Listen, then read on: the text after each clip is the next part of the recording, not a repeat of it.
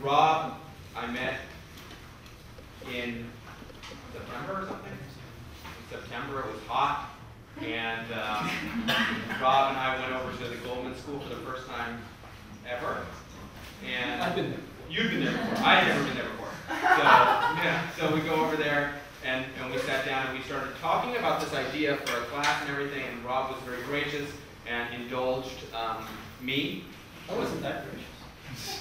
You were pretty gracious. Well, I asked him a lot of very difficult questions because I didn't think he could pull this off. And look what happened. Yeah, well, it's a test case, right? So, so you know, Rob and I discussed this, but what was really interesting was, to me was like in 1996, he covers this huge increase in the numbers of children entering the foster care system. California had over 100,000 children in foster care at this time. And now we're down to 55,000, right? So something dramatic has changed. So, you know, that was really interesting to me that you had kind of shared that same interest in these issues. So, you know, I mean, I'm just kind of wondering, have you looked at foster care since then, and what are your thoughts? No, and well, I mean, I left the Chronicle in 1999. I'm still, I mean, one of the reasons I got involved in this because I love this story because it's really interesting and nobody covers it. And I realized I worked with a woman at the Chronicle named Teresa Moore, who's a graduate of this program who teaches at the University of San Francisco now. And she's a wonderful storyteller, and I'm sort of like a policy weirdo guy. And together I thought we made a nice team because she would tell stories and I would go after the politicians and try to bite them on the leg. And the story had nothing to do, or getting involved with the story had nothing to do with policy or numbers or anything, but the fact that a boy died, a boy drowned who was in foster care in San Francisco. And my editor asked me to find out, and the state said I was going to write a report about what happened. And so I sent it, you know, I called up the flack for the State Department of Social Services, hey, this kid drowned, going to do a report about it. Yeah, we'll send it over, we're done. And I said, okay. And so I waited and I'd wait. I called them every month, like a year went by. And then meanwhile, they're investigating Los Angeles, which was falling apart, and all these things were terribly happening. I finally got my hands on the report, and by that time I knew so much about foster care that the report was almost pointless. And I'd been studying and studying and studying, using legislative analyst reports and Department of Finance reports, and learning about this and meeting some wonderful people at the Youth Law Center, which is a great resource. There's a woman named Carol Schofer there, who's Carol with an E. Carol and I remained friends. She got a lawyer, some friends of mine who did one in Oregon recently. And so I believe in this story and this project greatly because there's so many children involved. And I can't decide which is worse, the state taking their children away or children staying in these awful places. It was most a story that tears at you from both directions because everything is just awful about it. So, I don't know where all that's going on. I'm still interested in it. I think it's just a monumental failure on the part of the state, and I assume it remains so for people who know a lot more about it than I do. But you just don't have to scratch very far. And there are, you know, some horrible confidentiality problems here, but people will talk to you. They'll just start talking. They can't help themselves. Well, I think that's important. I mean, everybody always is very concerned that they're not going to be able to bust through. So everybody says, oh, you're never going to be able to get access to kids or to these stories because, you know, there's all these confidentiality laws. But I mean, you mentioned the Youth Law Center. I mean, I also found one of your old stories that you did, the Youth Law Center had done about the lack of face time that social workers were giving to kids, and that caused a lawsuit. And that kind of sparked your coverage. But, you know, in the briefs, you had access to kids, right? And so, yeah. And also, I mean, I always went around. I always went through, you know, through nonprofits, and I would always get access. So. For you television people, don't do what a station in Sacramento did recently. The KCRA in Sacramento went to the children's receiving home and interviewed a 17-year-old on camera. Violated like every confidentiality rule. And they just didn't think about all the implications. That there are people out there who might want to know where this kid is if this kid doesn't want to be known where she was. I mean, there's just so many implications about that kind of work. So you have to be really, really careful with interviewing. And and so forth. But people like Carol Schofer and her amazing staff can provide kids, they can provide all sorts of voices if you need them. And they're really careful to know what they're doing. She's great. She's sort of, a San Francisco Democrat. When Willie Brown got thrown out as Speaker of the Assembly, she said, "Oh, it's terrible, I'm going to lose all my bills." And what's interesting is, I said, "Carol, you have to make new friends." And she made new friends. She found like conservative Republicans from Shasta County who had actually been foster parents, who were, one of them had, and so that it's an interesting story because it does cross party lines a lot of the time. You can find people all over the place who are involved in this story, which that's another reason I like it, because it didn't fall into the usual Democrat, Republican, global warming, abortion, all the preconceived notions about politics. I mean, that's also a nice thing because for the political implication, for the political side, it's true. I mean, you get both sides on these issues relatively easily. So, if you really are concerned with making something positive happen for kids, it's very easy to make that happen. I mean, it's one of those places, and it's too bad David Kirk is not here today, but he would talk to us all about, kids first politics and how that all works. But, this synergy between media and policy vision and children's issues really results in big change, if it's coordinated enough. So, that's also another kind of interesting piece. Yeah, attention spans are short. You just have to keep after the sun. But it was interesting, when we did the story about San Francisco, the director of social services, he knew he had the worst program in the state, and he wanted to hammer the board of supervisors. So on your conventional wisdom might think this guy doesn't want to talk to me. He talked all the time. We wouldn't shut up because he wanted to give us all the ammunition we needed for the story so he could go back to the board and get more money. And he was pretty smart. His name's Brian Cagle. I don't know where he is today. Think about the way politicians need they need you too, particularly with an issue like this, which is nobody's right now. And I think one of the elements about confidentiality you brought up earlier is social workers don't even know the limits of their confidentiality. We're not actually clear on what we can and cannot say. Being supremely biased as a social worker myself, we definitely understand these issues from our everyday work. We know how big the caseloads are. We understand what it could mean to mess up and trip up. And yet, when you have a preponderance of coverage upon the child who dies, as opposed to the one who strives, we really face a great problem. And I do think, Daniel was saying solution-based and also success-based. I don't know if there is room in journalism for a lot of happy stories, but a couple can filter through. We'll give it a shot. Special waiver will be granted. For also welcome Jill Rivera here.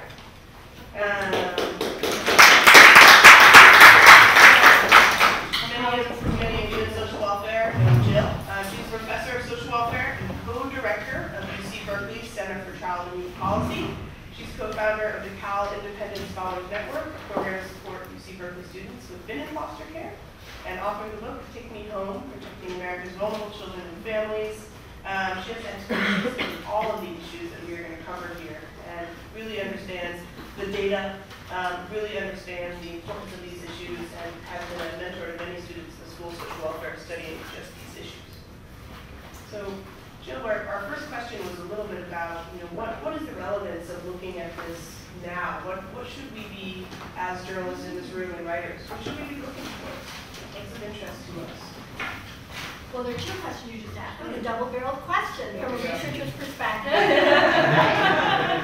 So, what are the hot topics and why now? Okay, so the why now is all start with first, because the why now is really an important time. On the one hand, there's no money in the state of California, there's hardly any money at the federal level, there's no money. So why now is sort of a, maybe now isn't the time. But why now? It is the time, because at least at the state level, there is this confluence of factors, sort of the stars are aligned in a way that they haven't been in many previous years. So for example, when you look at the California State Legislature and you're trying to move policy forward, you need to have somebody who's a champion. You need to have somebody who cares about the topic you're concerned about. And when you look at the historical perspective on child welfare services and foster care, there have been precious few champions. hardly anybody in the state capitol knew what a foster child was, cared about foster care, and knew anything about how the system worked for decades upon decades upon decades. The policymakers have to move bills through a particular process. It has to go through a Human Services Committee on the Assembly side and Health and Human Services on the Senate side. Up until recently, you couldn't get legislators to sit on those committees. They would say anything but, I don't want to be on that committee that deals with those messy family problems. I don't want to be associated with those negative, messy family problems. Now, people are asking, can I be on the Health and Human Services Committee?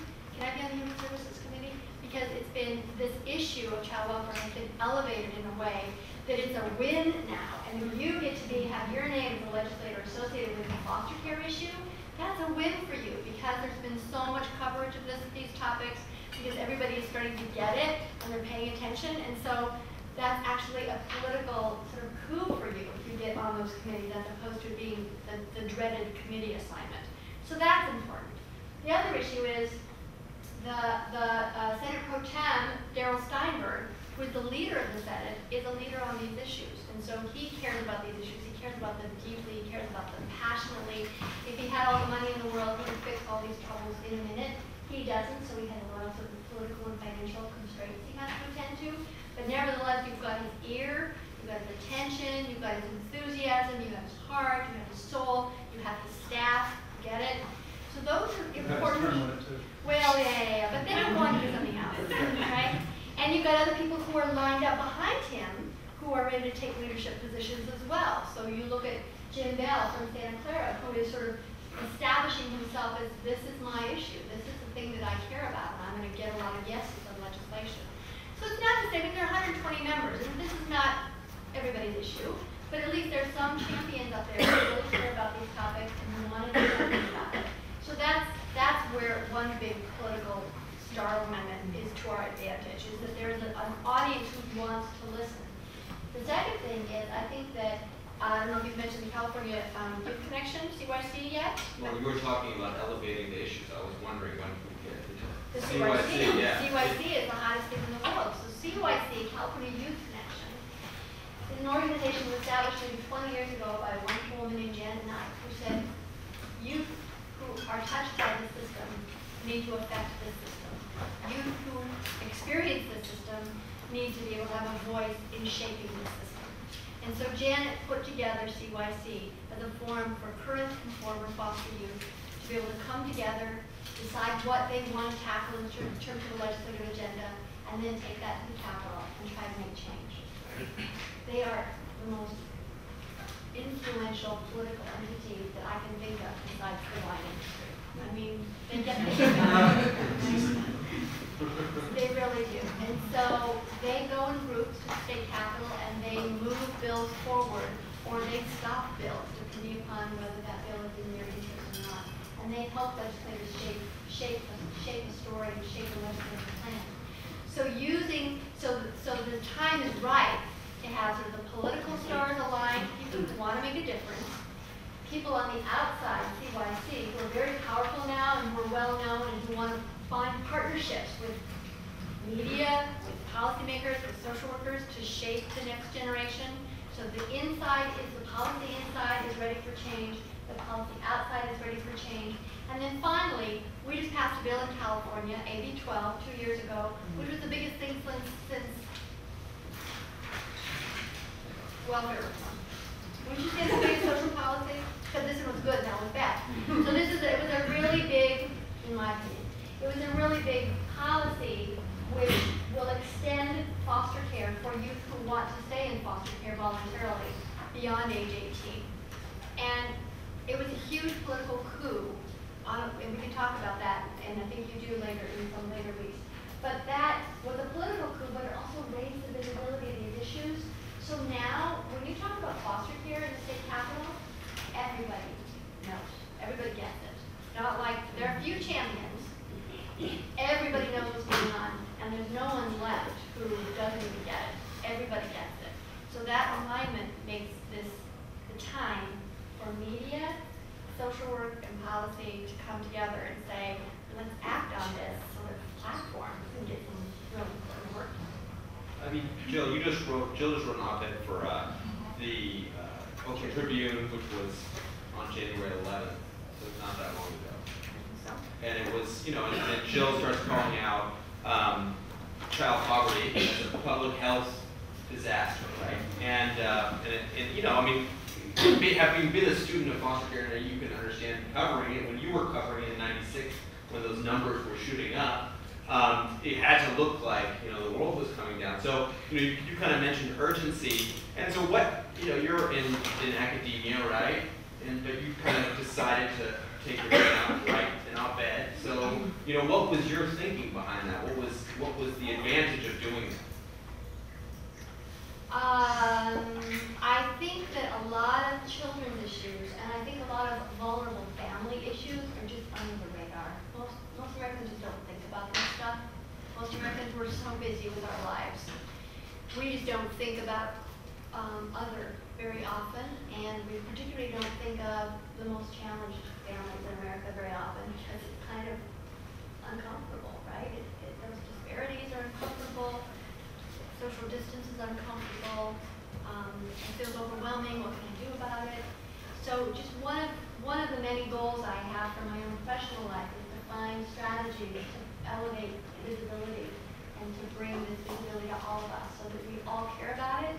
Because I have this maybe naive notion that if we all were to care just a little bit more, then that caring would go an awful long way in solving a lot of these social problems. So, you know, an op-ed is just one sort of small way to get the conversation started at the dinner table, or the breakfast table, or wherever else. Say, oh my God, I had no idea that 1 in 4 children in America are living in poverty. Oh, that's kind of a lot. What's that mean? What does that mean? Does that mean that this is normative? Is this the way we live now in the United States? Wow, okay.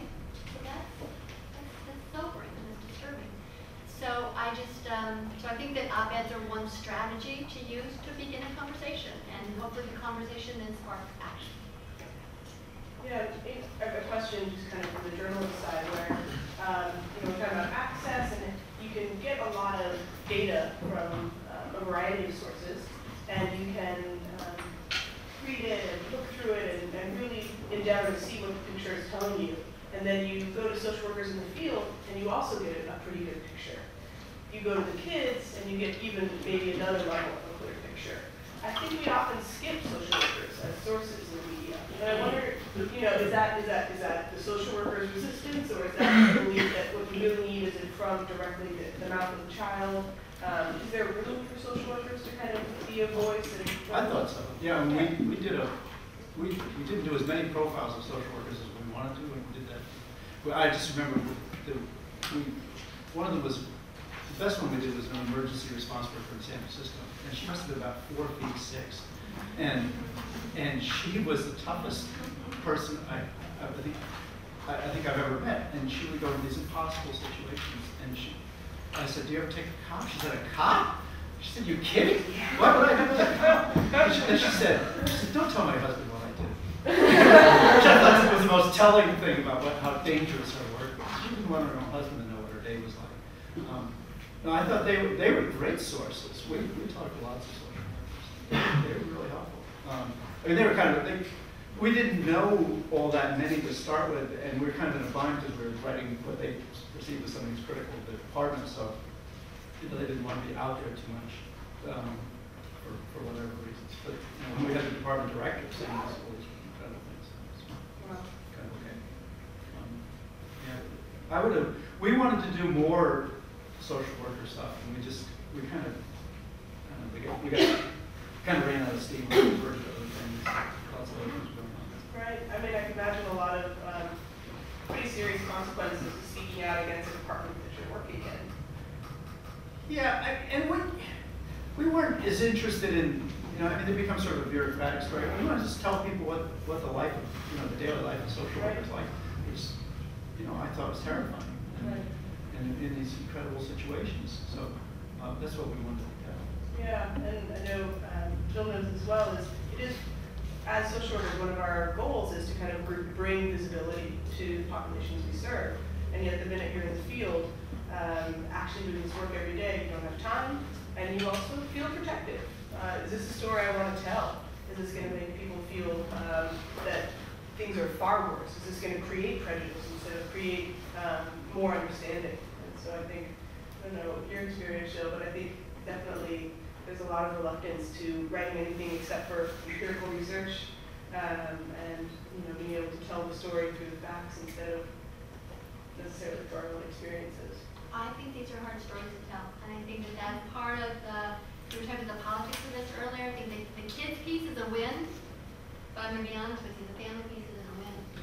Yeah. And that's hard. And so I don't understand.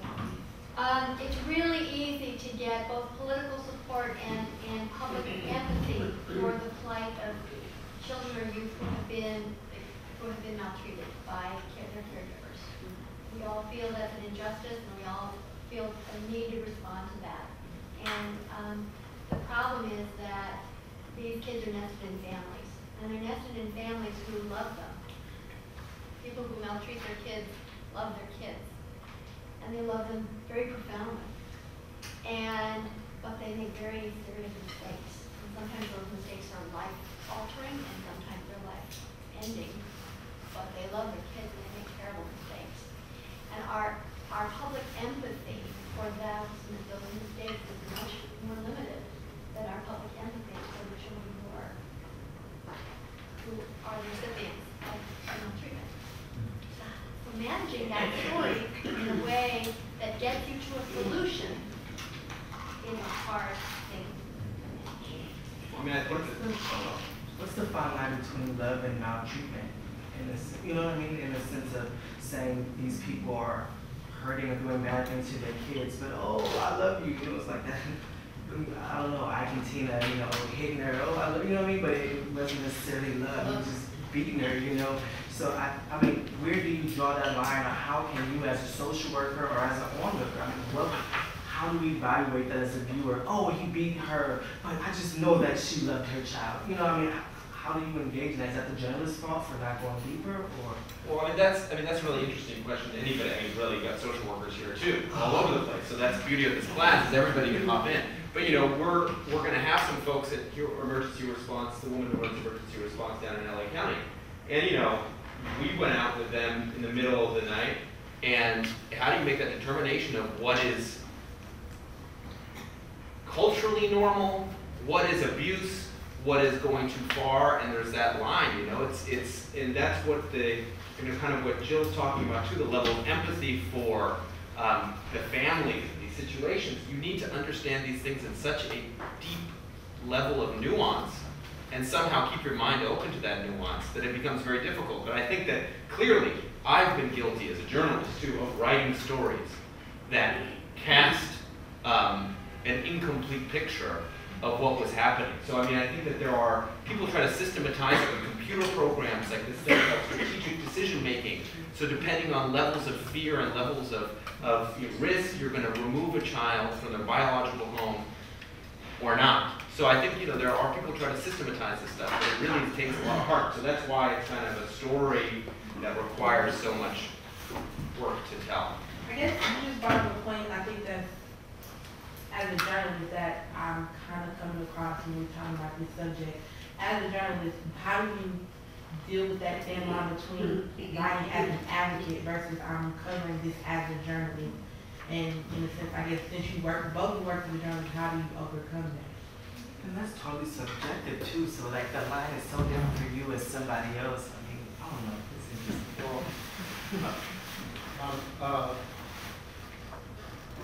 I just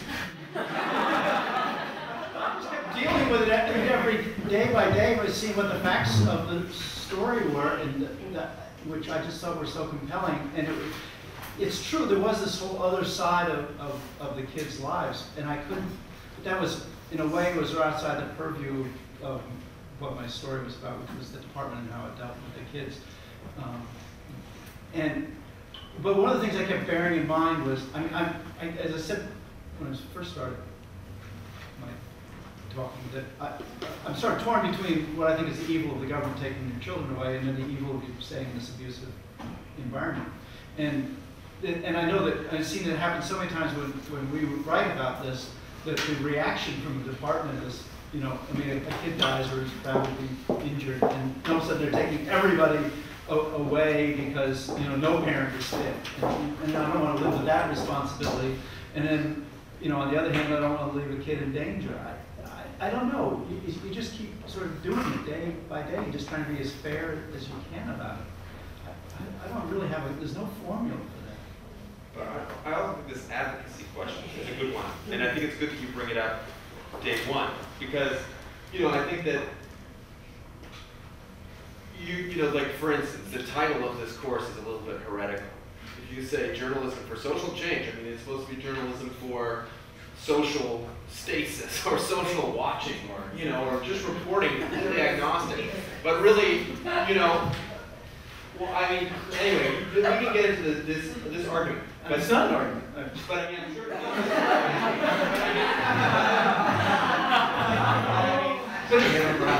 No, if we can't come here and be for protecting children and advocating for that, what the hell's the point? Well, I agree with you. Well, that's the question. That's the question. So, I mean, we all agree on that, right? Right. Is there anybody who disagrees? I mean, and we're allowed to do that. We're allowed to do that, but okay, so this is the distinction, because I think that it's easy to cast aspersions if somebody looks at you under this auspices of pure advocacy. But I mean, anyway, I think that as a journalist, what I've found is that then people scrutinize my work in a way that they wouldn't scrutinize it, because they know that I want to make it better for kids who are hurting. So I just have to be armed with a higher burden of proof than other journalists who are general assignment reporters who get the story wrong because they're not scared about nuance. They don't care about the empirical evidence that people like Jill and Eve are dealing with every day. They don't care about that other stuff to the same degree because, you know, the only thing you have, if you're trying to make change happen, the only thing you have is truth, and then beyond that, all you have is reputation. So the second, you know, they see through that, you're just kind of like peddling something. You're in trouble. But the problem, on the advocacy thing, it was never that clear cut to me because the department was at fault. There were so many people at fault.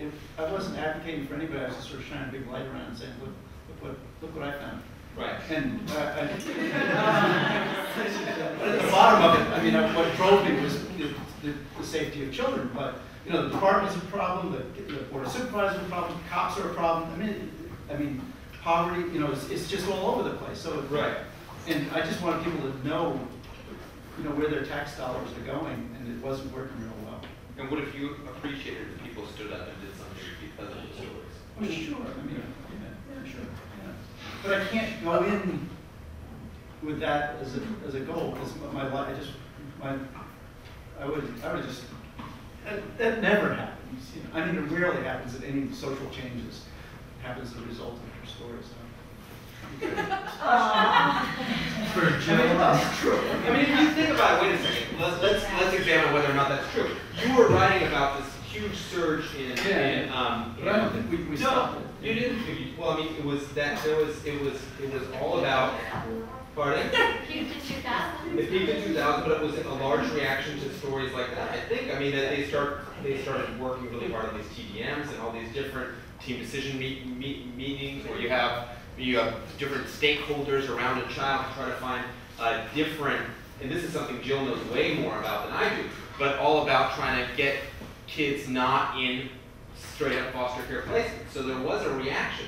And you know, and it's all kind of in a continuum. So I don't know. But I don't think you could place say 1% of the reaction came from chronic series. I'm not sure. I don't know. It's part of the whole confluence of factors. It's a undivided share. There's 1 and 2, yeah. Well, I was going to ask Jill and Edie, is there an analogy to be drawn with social welfare research? Because you're doing this research, you need to be you're trying to be objective, but at the same time you want social change. And so it sounds very similar, just for the social welfare students in the room, to how do you kind of deal with that kind of dilemma? How do you walk that delicate line? I don't think the line is all that delicate in research. I wear different hats at different days of the week. So how people perceive me might be a delicate line. But what I do on a Monday, as an example, might be very different than what I do on a Tuesday.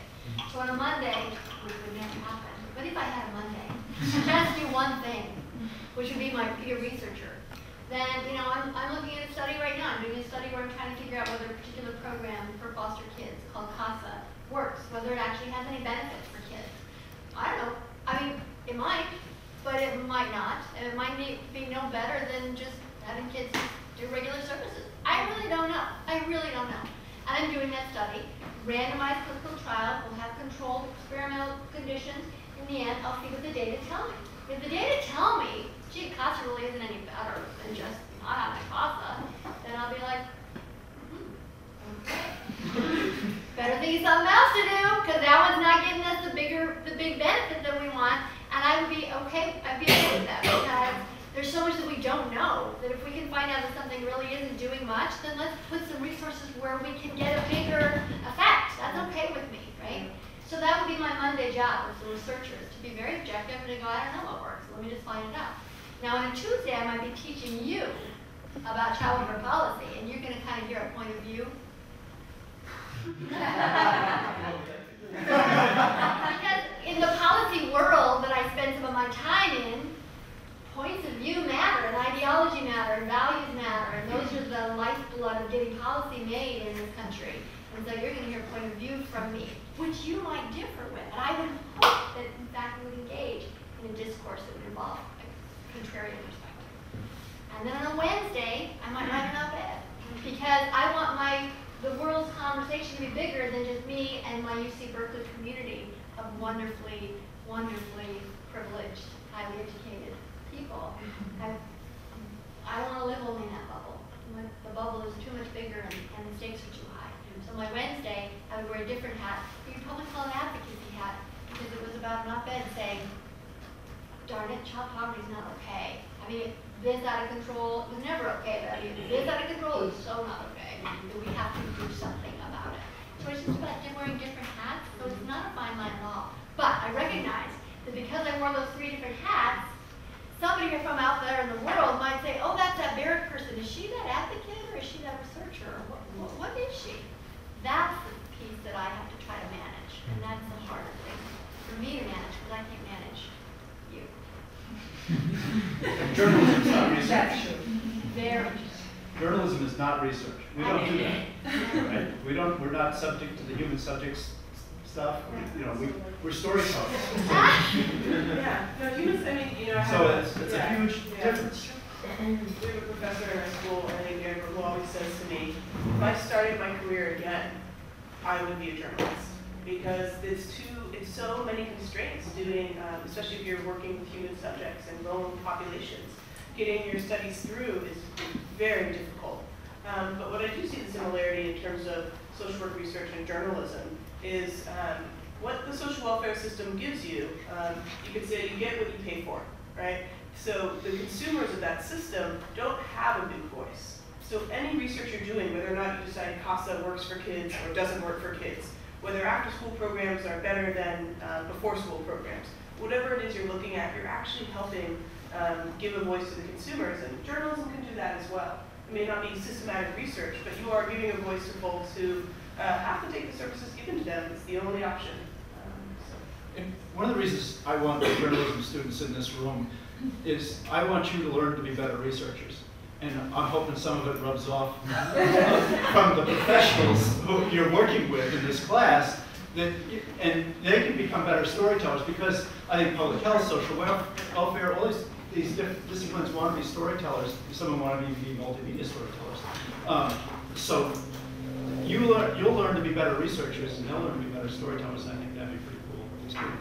I think that should be our tagline. Yeah. We were talking about the social change, or how it's difficult to affect social change. It just made me think of an example that I think would be it's totally reasonable and like achievable. Is there was not so recently, but there was a series of stories around foster youth not being involved in their court hearings, and that led to a law that then said that foster youth had to be notified and had to be allowed to attend court. And so that's a small policy change in theory, but it shows a different level of respect to the child, and to me that is a huge change in the dialogue around foster care and who these kids are looked at as. Are they constantly going to be victimized by the system, or do they get to have a say? Well, I mean, what you're talking about there is also like there are pinpointed opportunities, which is kind of what we've been really engaged in, is finding opportunities where you can make push the envelope when the time comes. So you come and you do your same journalistic stuff, but you're shining a light on something at the moment when it's hitting. So right before AB 12 is about to pop, and we're about to push foster care to age 21 here. I got as many journalists as I could, including myself, to produce lots of stories. I mean, I was doing like radio shows and stuff. I've never done radio like we produced a radio documentary. I don't know how. But around transition age youth, and that cascade of stories, I think, becomes a part of that thing at pinpointed times. But that you're talking about, Karen Desai's series, and she got access to the courts from the judge down in Santa Clara, and she did this thing, and that was like 2 or 3 years ago.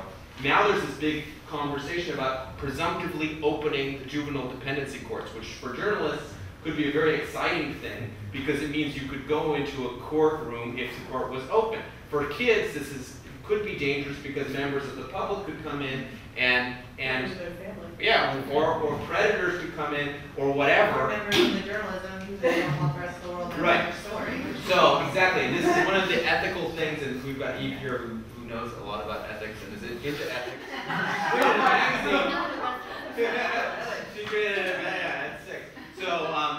So but we're going to really delve into this ethical thing. And right now I've got a second-year student from Harvard Law School looking at presumptively open courts around the country, what the bad and good has been with the media coverage that ensued, and then she's going to be working up a code of ethics, which is something I'm going to want all of you guys to add feedback into. And if we get that code of ethics out there, maybe we can raise the bar of journalists going into those courts. Wendy, you can shake your head, but these are things we can try. So, but I think it's a great point that there are pinpointed moments when the right coverage can really be the kicker and turn something, which is also very exciting if you're a journalist. I mean, I don't know, I get excited when that happens.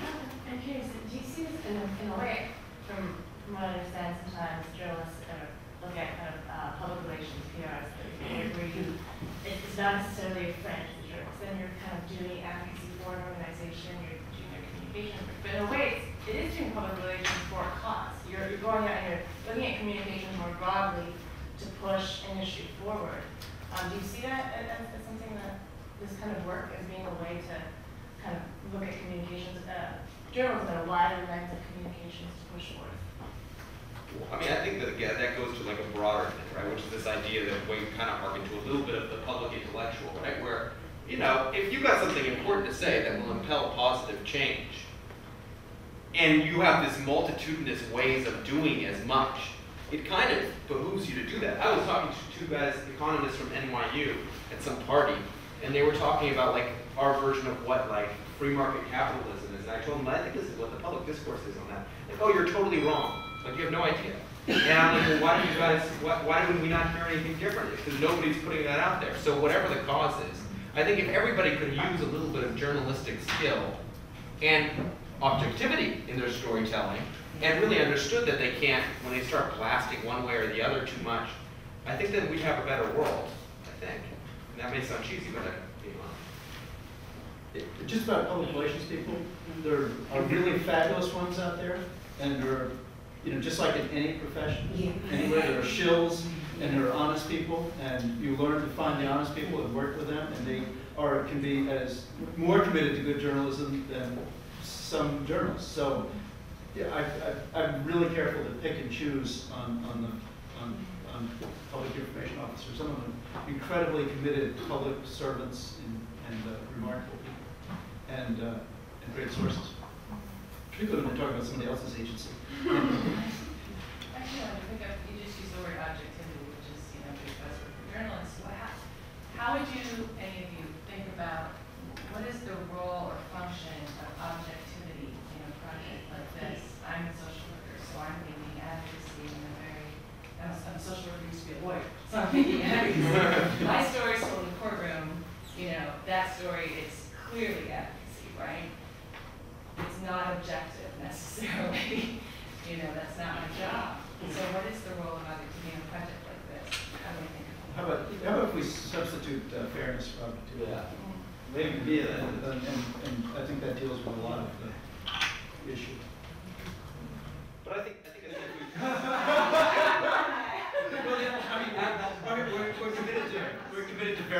of our facts, Yeah. right? And we're committed to treating people fairly and being transparent about what we're doing. We tell people what we're doing when we're interviewing. We're saying this is for source publication. We're open with them. We do all of those things. We have lists of these things over here. But the objectivity is kind of a false thing to be chasing around because you'll never get there. But people throw it at us all the time. But we can't. We know we can be fair. Right. If one of us stood in the middle of that space there and danced, you'd get 45 different versions of what happened, and each of them would be pretty true. And we can judge whether they were fair, but whether they're objective, who knows? In incorporating research, as you mentioned, I think you have your hypothesis and your null hypothesis, what you know to be true, what you know not to be true. You have to fight hard to look at both sides. And I think we're definitely going to encourage rigor here in terms of we want you to believe what you're writing about and also look at the counter-belief and make sure that you didn't just let your heart lead you when you're opening your eyes to the facts. Yeah, I think that there's a really important thing going forward for any of us, I think is that everything comes down to trust, especially when you're in the public sphere. And the moment you're not trusted, it's all over. So to do that, you have to be really rigorous in your adherence to facts and fairness. So my usage of objectivity was in error. I agree. It was. Well, I didn't mean to say objectivity. But I think it's true. I mean, you have such a high, if you're really serious about being effective, you have to come with the strongest set of facts you can get together. And if you can do that, you can be very, very, very, very effective. And you have to report against yourself. And, you've gone down this road, you've been studying foster care for 3 weeks, and you've got all these things that you think are true, and then go challenge every one of them and tear it apart and see if it really is true. We have a hand over here.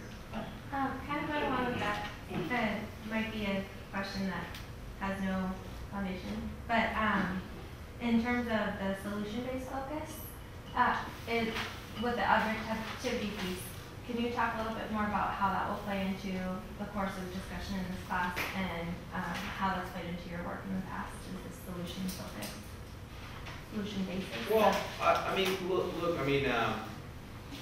for instance, Jill wrote a book, Take Me Home, that used kind of almost a mixture of case study that was like journalism in a way, breaking down what was happening in a narrative format to kind of talk about your policy thoughts about solutions for making sure the kids found permanency, right? So I think at every step of the way as we move forward, we talk about child maltreatment. Okay, so there's clear indicators of child maltreatment, which Jill also writes about in her poverty being a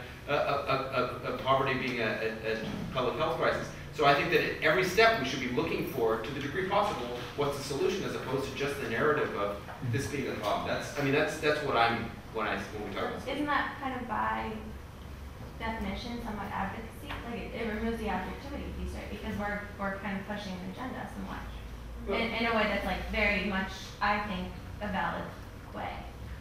Well, also look at the journalism side. Maybe the journalism students are sick of hearing this, but particularly multimedia is a solution-oriented medium in a way, because if it's good, it encourages conversation with the community. And to the extent we can do that and find solutions that way, I think that would be a good thing. I mean, sort of print journalism isn't so hot at that, and everybody's dropping it like a hot rock. So, but multimedia encourages. I mean, yeah, there are a lot of weird comments in the bottom of the stories, but if you're effective in doing this well, you'll encourage conversation in the community, which I think is really important in an issue like this.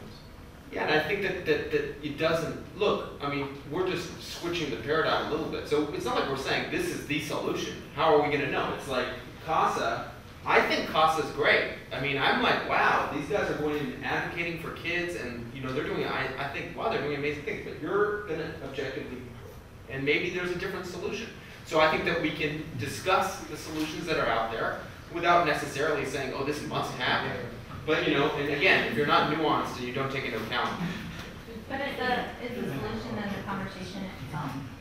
Well, I mean, maybe it is. Maybe a higher discourse, one that is trying to be pragmatic about fixing problems, is more the conversation we should have, and maybe that'll help. Well, and we have, oh, sorry, we have one question here, and then if you'd like to do as well, and then I think we're gonna wrap it up so we can do our kind of introductions and final stuff for you guys. Yeah, and you guys are welcome to stick around for that, or leave. So you can listen to hear all these great students there are, but I understand. Yes. I'm just gonna ask if you guys had any readings prepared about like long form pieces or even short stories from the media about social issues. I mean, the test is you read something and it makes you think and it brings up all these ideas, and at the end, if the question is, well, what does the journalist think about this? And the answer should be, I don't know, but look at all this good stuff in here. Right. I mean, we could pull some stuff together and send some links and stuff so that you guys can kind of get an idea of like what that looks like. That's great. That's great. You know? Yeah. Good. It'll make sense. You'll read it and you'll be like, wow, this person. I mean, obviously, we're interested, or we should appear interested in everything that we're writing about. But you shouldn't necessarily walk away knowing how we feel about it. And I think that it just takes practice. Did you have a last comment, Mr. Bishop? I don't know, responding to something that she said. Well, we could talk with you guys all night. We're really glad you guys came for this.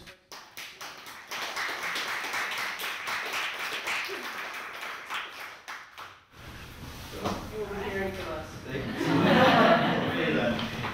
Whatever you guys want. Thank you very much. Good luck, everyone. Thank you. I'll see you again in 2 weeks. Yeah, 2 weeks. 2 weeks. Good. Maybe. It'll be fine. Thank you very much, Jill. So at this point, we're gonna. Without these guys, none of this would be possible. Thanks, guys.